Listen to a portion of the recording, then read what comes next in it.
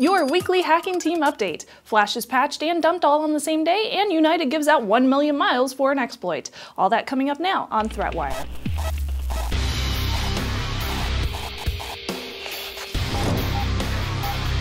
Greetings, humans! I'm Shannon Morse, and this is ThreatWire for July 15, 2015, your summary of the threats to our security, privacy, and internet freedom. First off, a huge thanks to everyone watching this show 3 times a week and supporting us. And thank you for helping us pass our first major milestone on Patreon. You guys deserve a huge pat on the back. So go ahead, just pat yourselves on the back.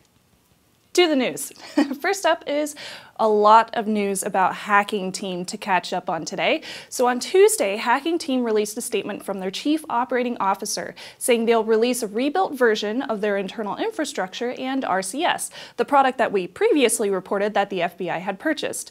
Version 10 of RCS will be released in the fall. Along with this, we also learned that the RCS product uses a rootkit installed on the UEFI or the UEFI BIOS so that it remains undetected and installed even when someone reinstalls the operating system or they stick in a new hard drive in their machine.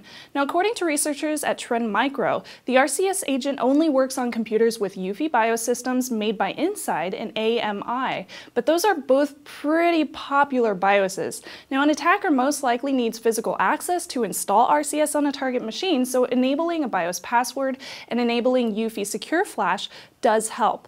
Now, lastly is news on Hacking Team and Bitcoin. Who'd have thought? Now, although Bitcoin is supposed to be anonymous, Hacking Team's RCS version 9.2 had a module called Money Module, which could track cryptocurrencies by exploiting a file called wallet.dat, which is used to store the Bitcoin owner's private keys. Now, with the RCS keylogger, it wouldn't take long to capture a password for an encrypted wallet and use it to track public transactions posted on the blockchain.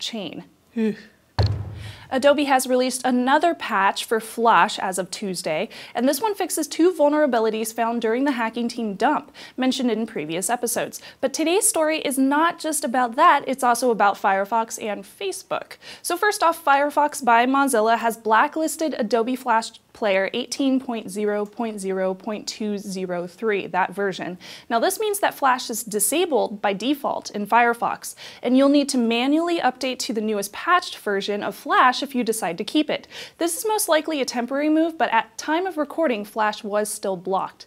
Now second is Facebook's chief security officer. On Twitter, Alex Stamos of Facebook said it is time for Adobe to announce the end of life for Flash and to ask the browsers to set kill bits on the same day. Even if 18 months from now, one set date is the only way to disentangle the dependencies and upgrade the whole ecosystem at once. It'll be a day of celebration here in the Hack5 warehouse, that's for sure. Lastly, for today's stories, apparently United Airlines really is paying out on their bug bounty program. They just announced a couple of months ago.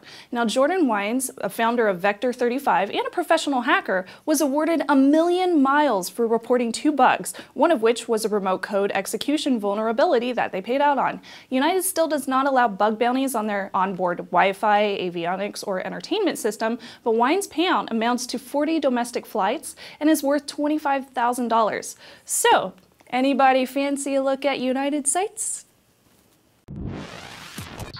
Our featured comment today comes from Mark Hari, I hope I said your last name right, who is in response to yet another Flash vulnerability, says, so basically we have 3 options. Go totally Luddite and eschew all technology, use text-only browsers, or take a few risks online. If you can do without 75% of the web, that's great, but what about the rest of us? Telling us to uninstall Flash and or Java is like telling us we can only use Linux. There's another fundamental flaw in your logic. HTML5 is not any safer. In fact, because it's still new, it's extremely likely that as time goes by, more and more serious vulnerabilities will be discovered.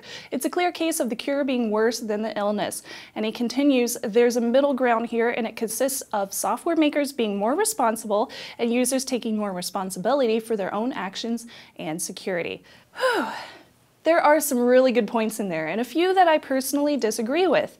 The amount of sites that use Flash is steadily decreasing. Web Technology Surveys deems only 10.6% of the top 10 million actually use Flash, 23% of the entire web according to the HTTP archive, and that number keeps decreasing. However, some of those sites are still very popular. Luckily, many have moved away from Flash in the past couple of years. Now, while Flash isn't a huge concern for the server of the site, it is for the user visiting that site.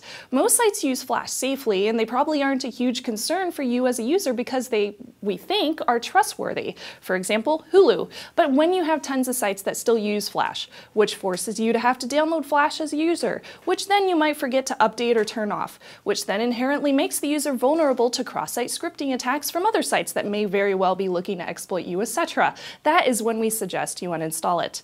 And when it comes to HTML5, which is about 5 years old now, I could make the same argument for a lot of new technology. I mean, WP was vulnerable, so we got WPA, but that has problems too. HTML5 is indeed still new, but it's also safer than Flash. HTML5 is also not a large target for a lot of attackers, and by using Flash, it's kind of like using WAP. You're basically giving your computer to a criminal. Not only that, but HTML5 is a standardization. Adobe Flash is a company-owned third-party plugin. So no technology will ever be perfect, but it's a standardization, and because it's a game played between targets and attackers, we're always going to see that. It's basically like a tennis match. We need to keep up to date with the technology and evolve and advance. And advances will find vulnerabilities in HTML5 too, but those vulnerabilities will create new security features and enhancements and so on and so forth.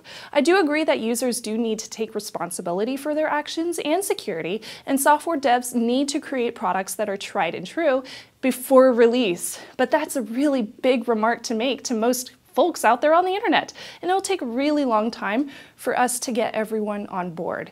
So thank you again for your comment, Mark. It was really insightful, and sorry for my really long rant, but this is really important to me. I did leave links in the show notes in case you're interested in the thoughts that I had, and if you have comments on today's stories, leave them below.